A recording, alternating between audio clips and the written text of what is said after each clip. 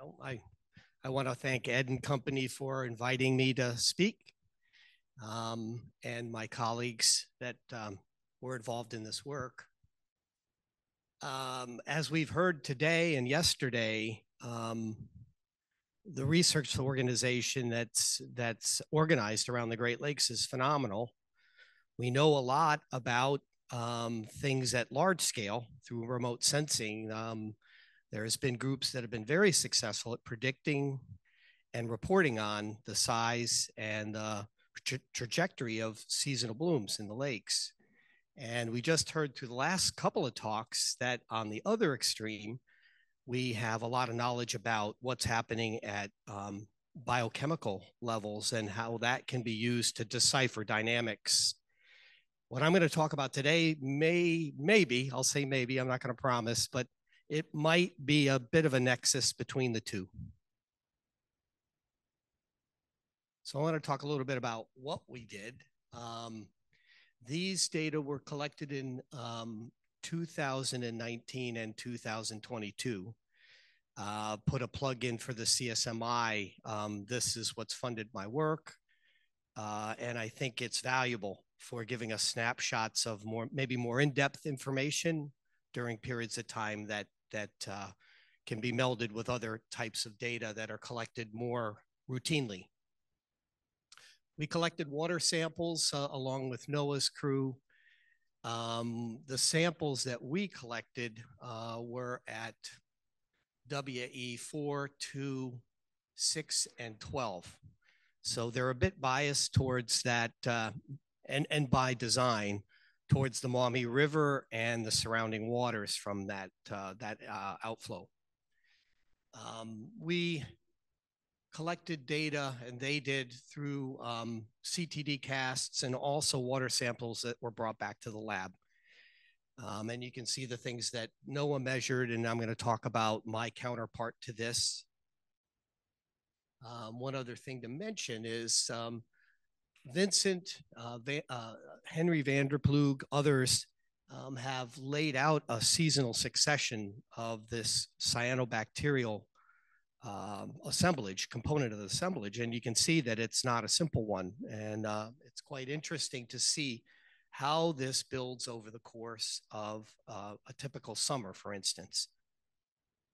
So on my part of this, I'm looking at samples microscopically with a variety of different preparations. Laborious, but interesting because we learn something by looking at samples directly. We count small cells using epifluorescence, both in the pico and nano size range. Some of these are heterotrophic, some are phototrophic. We can put them into, assign them to categories by what we think we know they belong to in terms of phylogenetic groups, but also by their morphology and size. We try to get ambitious and count some of the larger organisms. Some of these in the micro or ciliate belongs to this microplankton range, cells that are 20 microns or more. And we do that with settled material with an inverted microscope. We can take all these different counts and concatenate them, put them together like a deck of cards. There is some redundancy between them, the counts that we do, but that's also by design to check to see, are we getting everything? So there isn't much we don't see that we can't count and at least try to identify and categorize them. Some things may not preserve, so we may not even get a chance to identify them. But from what we use in standard methods that we've been using for years, we do pretty well, and we have correlated these with other measures of biomass, and it works out pretty well. And you can see that we count in excess of 1,500 cells per count. We're also looking at the uptake of carbon and phosphorus. This set of experiments focuses on carbon. We use a radio-labeled tracer. We can add it to small vessels. These are scintillation vials. And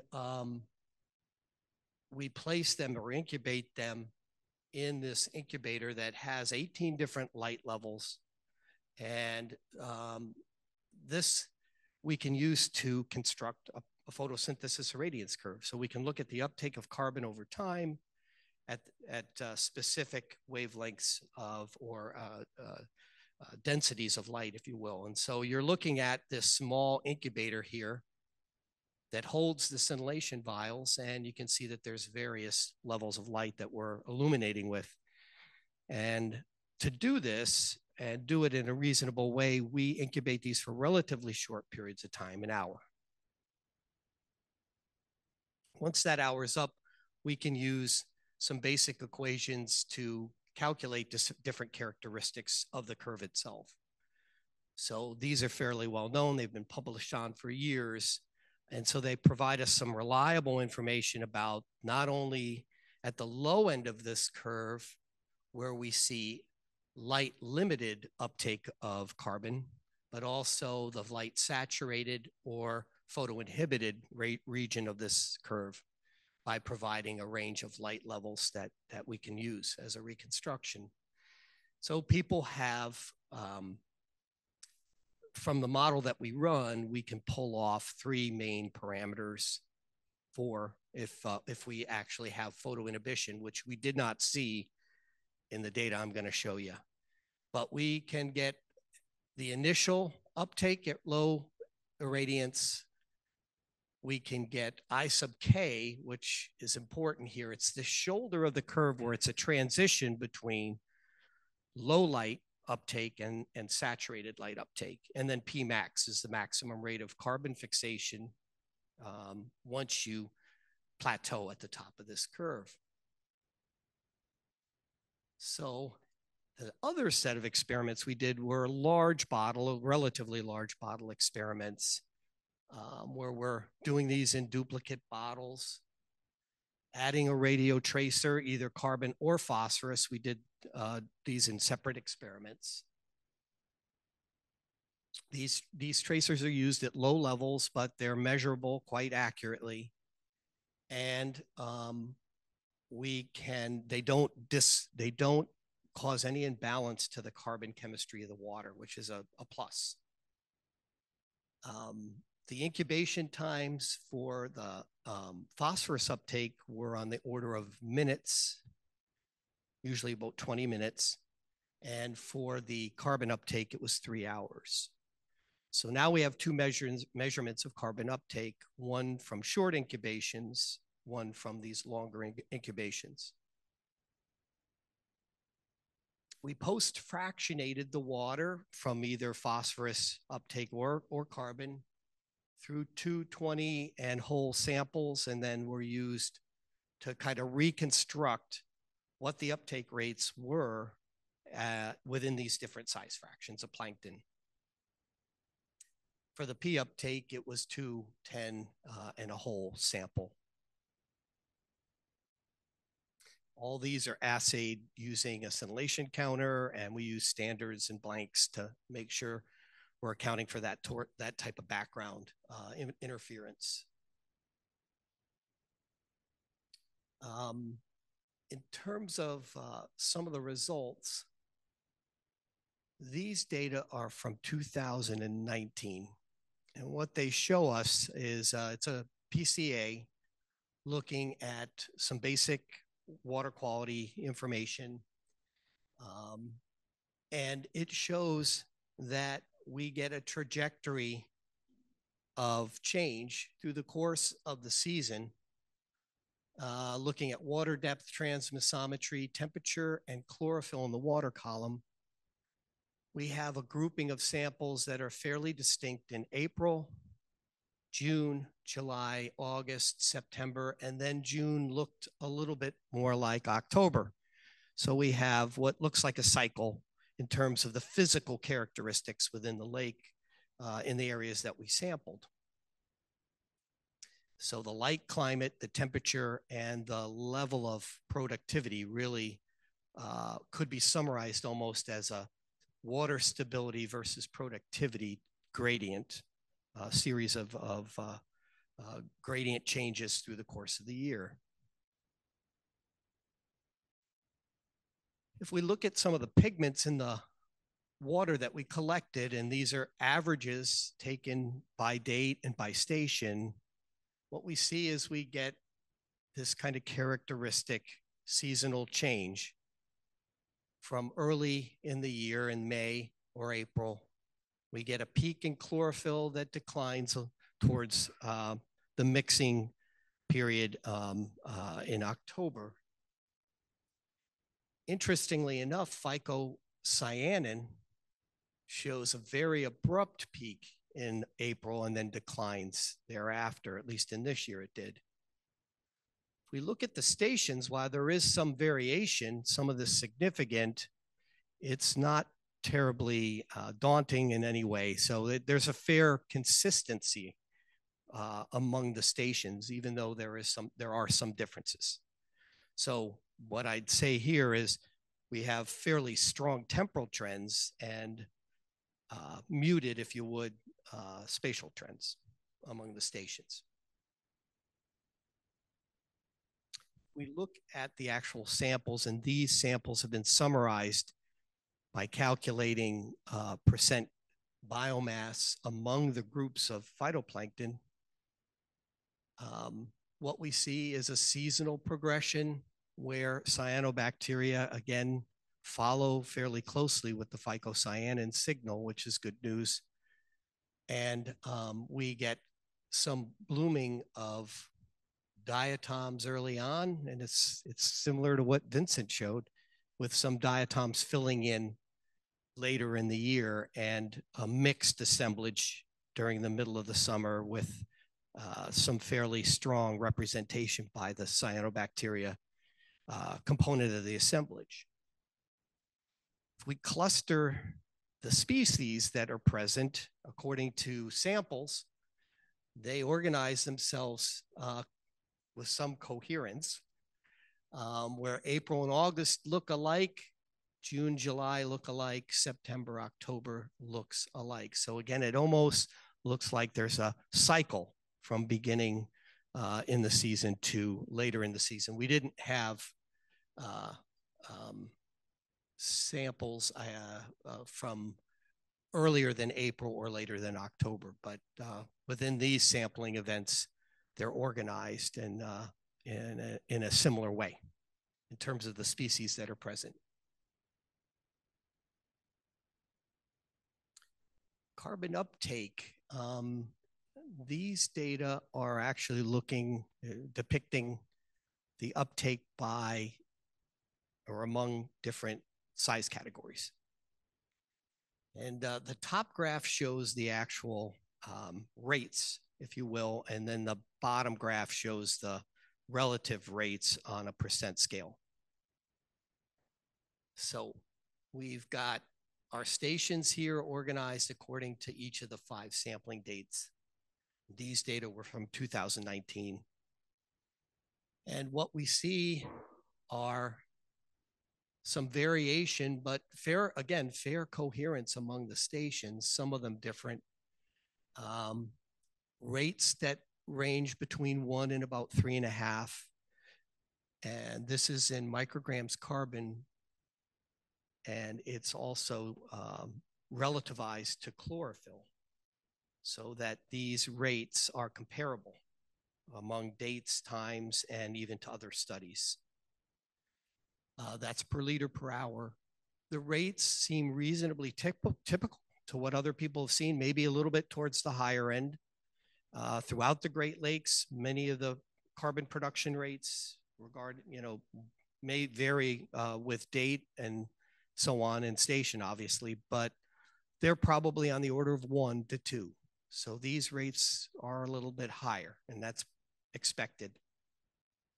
If we look at the percent fixation among the categories, this red is less than 2, the orange is 2 to 20, and the yellow is greater than 20. We see that there's more of a shared carbon fixation going on earlier in the year, and that diminishes and is dominated by larger cells. and most of these being cyanobacteria. It starts to change again back to a more mixed carbon uptake scenario as we move into October.